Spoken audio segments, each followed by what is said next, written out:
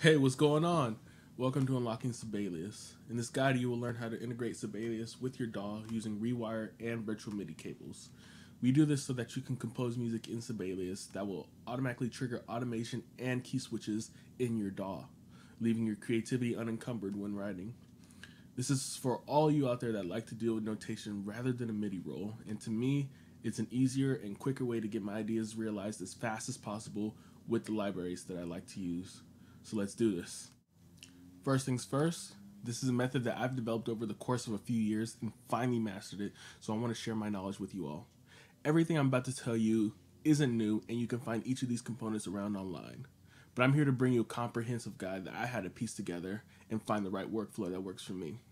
Now, if you didn't already know, you can use Sibelius as a plugin in your DAW by way of rewire, but this only allows notes to pass through. Using my method, you'll be able to write in Sibelius like you always have, and you'll be able to use your favorite libraries, and you'll be able to record all that good info like velocity, key switch, mod wheel, and expression straight into your DAW. Now feel free to pause this video whenever you want. I'll be going over this rather slowly, but there are still a few parts that require you to do some work. At those times, pause the video, get down to business, and then after that, jump back in when you're ready. Now this first part is going to be all about the presets.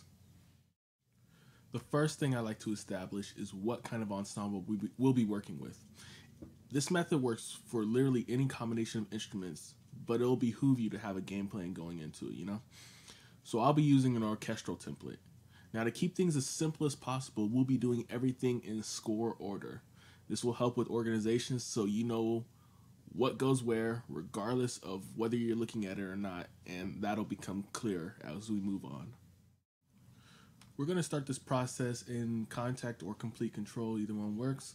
I'll be using Complete Control to show you all something that I discovered while working on this, and I have a complete keyboard, and I like it. So let's start by opening Complete Control, and again, Kontakt if you want.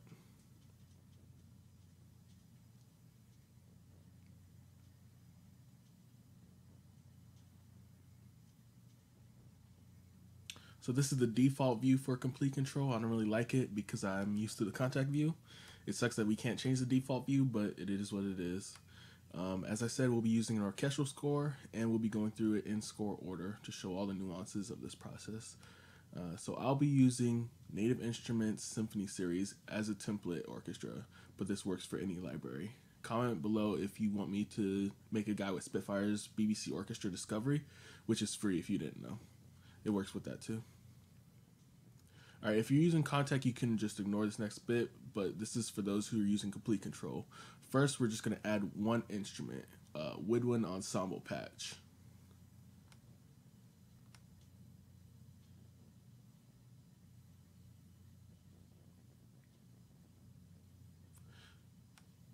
And now here at the top, you see that it says woodwind ensemble. On the Complete keyboard, if you hit the instance button, it'll show you all the instances of Complete Control you have open in your DAW. This way we'll know what instance is what. Not a big deal really. It's just something I like to do to stay organized. Next thing we'll do is put this into Kontakt view. Again, those of you already on Kontakt can chill for a second. Now you have to open a Kontakt instrument first for this to work, otherwise it won't. Go to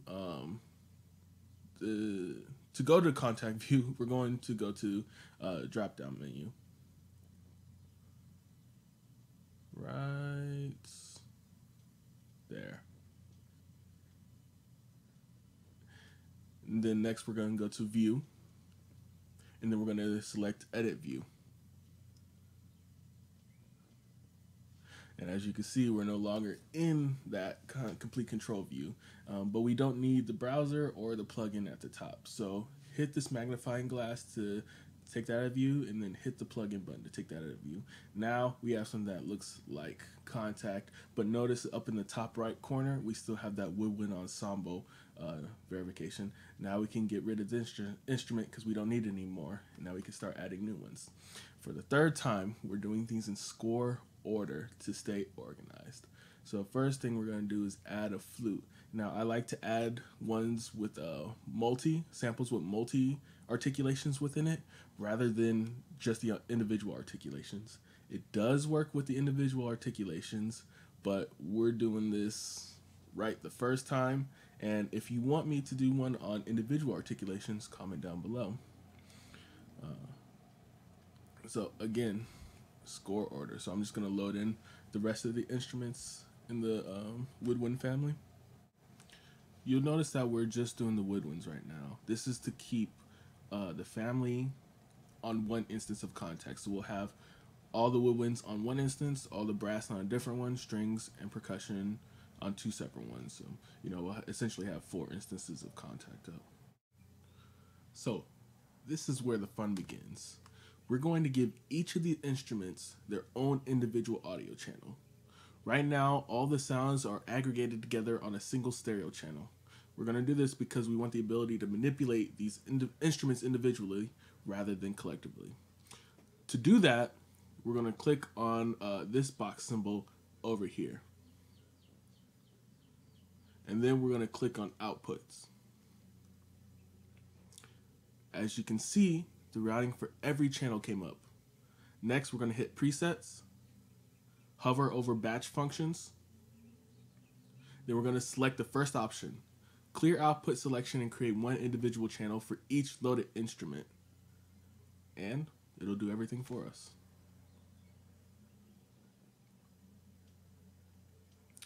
So if you have any samples with different mic positions, this will probably pop up for you. All it means is that those mic positions will be aggregated to that specific instrument. So my flute has 4 different mic positions, and they'll all be routed to the flute output channel rather than their own individual channel. So hit yes.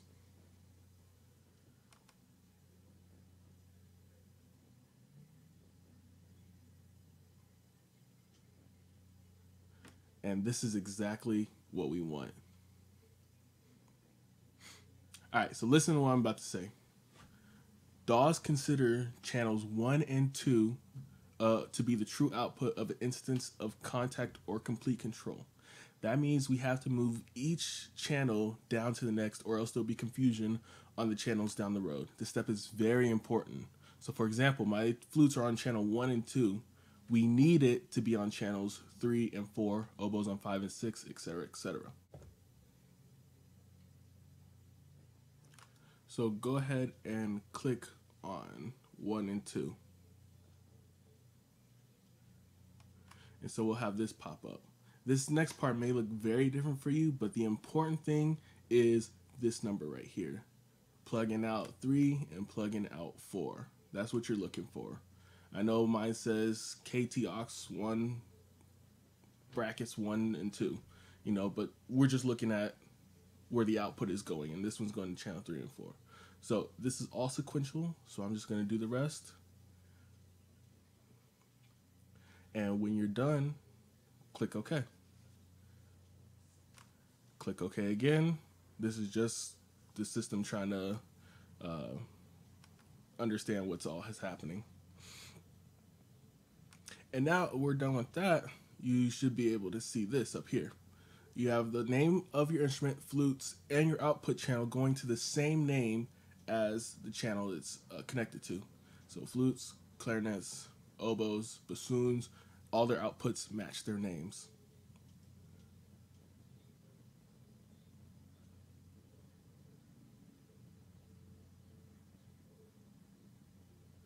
Now, I don't know if you guys know this, but you can click this expansion button, and right here you'll have plugins and effects that you can use that's built into Kontakt.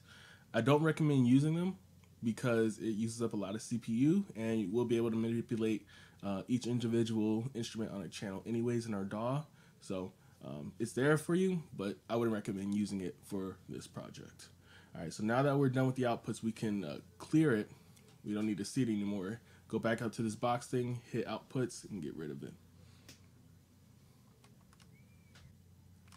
So this is what everything should look like. You should have your channel name plus the output going to the same channel name, and your MIDI channel going to 1, 2, 3, 4 sequentially like that, It shouldn't be on Omni, it should be going to actual number. All right, so the last thing about this is what I think is the most important thing. Up here, we have this number, 0.61 gigabytes. That is your CPU, how much memory you're taking up. We want to keep that down to 0 because just imagine having a full orchestra, 4 instances, especially with strings, plus whatever else is happening in your DAW. It's going to take up a lot of memory. So we want to cut that down. Because if you don't, you're going to get a lot of stuttering in your samples and everything else. It won't be pretty. Trust me. But to do that, we're going to purge. So let's go to the save button. Go to Global Purge. Click on Reset Markers. Now, what Kontakt does is that it flags samples that you use. And I think it does it to load them quicker. So resetting the markers deletes the data, but not the samples. And that's what we want. So the next thing we're going to go is we're going to go back to the Save button. Go down to Global Purge again, but this time hit Update Sample Pool. Now, because nothing is flagged, this will get rid of all samples, bringing our memory down to 0. This will become evident when you see the sample data bar go to the far left and become red.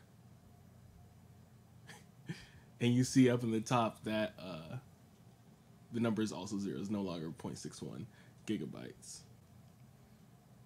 This is exactly what we want, because when we go on to play the instrument, the sample will automatically load for us. Watch. See? But it'll only be the samples we need, saving us a lot of room on memory down the road. Trust me, it'll be great. So again, go to Save, Global Purge, Reset Markers. Then you go back to Save, Global Purge, Update Sample Pool. And that's it, really. Congrats on making it this far. The only thing left to do is save the multi, save everything that we've done. All right, so we're going to go back to the Save button and make sure you click on Save Multi As. Don't click on Save As because that's for individual instruments and not the group. So to preserve our hard work, we're going to go to Save As, and then you can name it. I name mine Symphony Winds. Everything else should be fine. There's nothing else you can click, but I already saved it, so I'm not going to save, but that's where you would click Save. And just to prove a point, I'm going to load it.